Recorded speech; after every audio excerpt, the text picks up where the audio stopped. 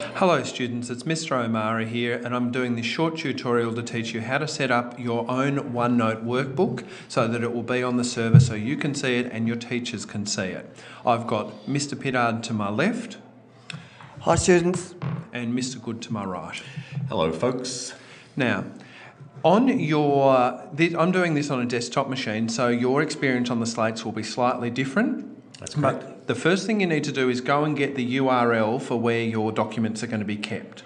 So I'm opening Internet Explorer, I'm going to the home page, and here under My Tools it says My Site. So I'm going to click on that and open it, and now I'm looking at My Site. I'm going up to the top of the page, the address bar, and I'm selecting everything from the start all the way up to my username, which is OMEME, and the dash after it. How am I doing so far, Mr. Good? You're doing very well, Mr. O'Mara. Okay, I'm going to copy that. Now, I'm going to right-click and copy. You could also press Control-C on your keyboard, and there's probably a Windows 8 way to do this as well. Pretty similar. Okay, so I've copied that text, and that's important. So now I'm going to OneNote, which you can do from a tile on the front of your screen, and I'm here in OneNote.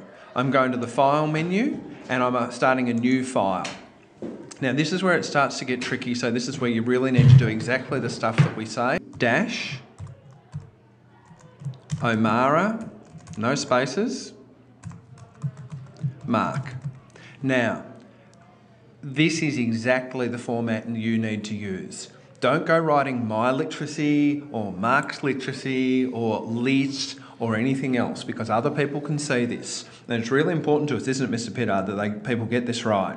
Yeah, they have to copy it identically, uppercase literacy and an uppercase for the first letter of both of your names.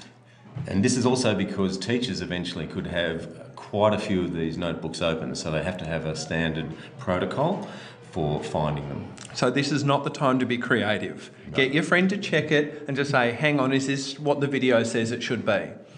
Please stop and do this carefully. I cannot emphasise that enough. Next, the network location. I'm going to delete what's there. I'm going to paste in the URL that I just got half a minute ago, which as you can see starts with HTTPS and ends with my username and a slash.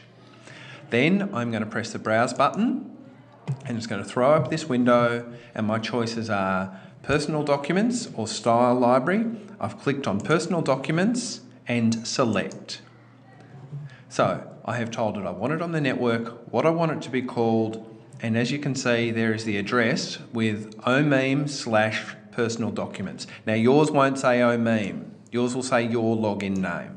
So I hit create notebook,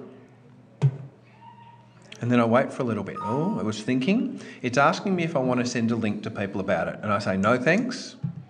And there you go. I now have my literacy OneNote, which is sitting there. And whenever I open OneNote, it will be there.